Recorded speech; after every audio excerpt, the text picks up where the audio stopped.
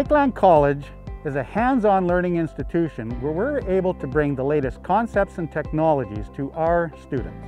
And this year we're really pleased to introduce Top Grade Ag to showcase a grain storage and management system that will provide a learning lab for our students in grain drying and optimization. The farmer should be able to begin harvesting earlier to protect their grain quality and take advantage of the higher ambient air temperatures that would reduce the energy requirements for their grain drying. In order for farmers to embrace the idea of proactive grain drying, there's two key components that need to be addressed. The number one thing is you absolutely need low-cost on-farm grain drying. The second item is how early can you take your grain?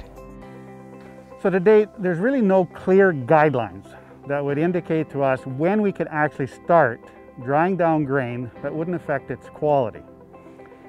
What we're attempting to do in our partnership with Top Grade Ag this year is to harvest small plots at various moistures and dry them down to then take that grain and have it sampled and tested for various quality parameters. Up until now, it is believed that crops need to be cured in the field, and this is a critical piece of the puzzle that needs to be understood. Grain dryers are typically a luxury item.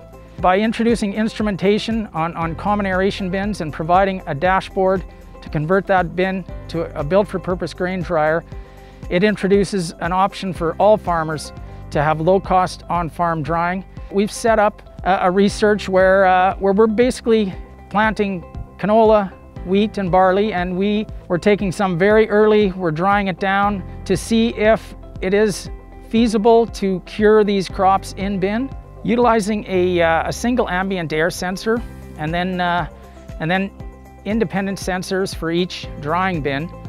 The IBD monitor sends this data to the cloud, and our algorithm calculates real-time water removal rates from each drying bin. This gives the farmer a dashboard, and it allows them to analyze and optimize their in-bin drying events.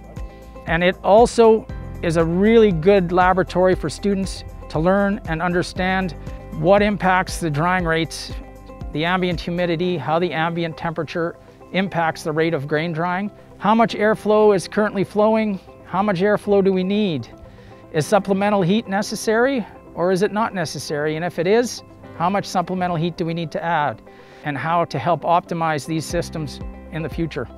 The Lakeland College Applied Research works with researchers from across Canada on various projects, as well as with industry, to help test and provide a third-party independent evaluation. We want to be able to bring industry together with our students here at Lakeland College, the student-managed farm powered by New Holland, and Meridian.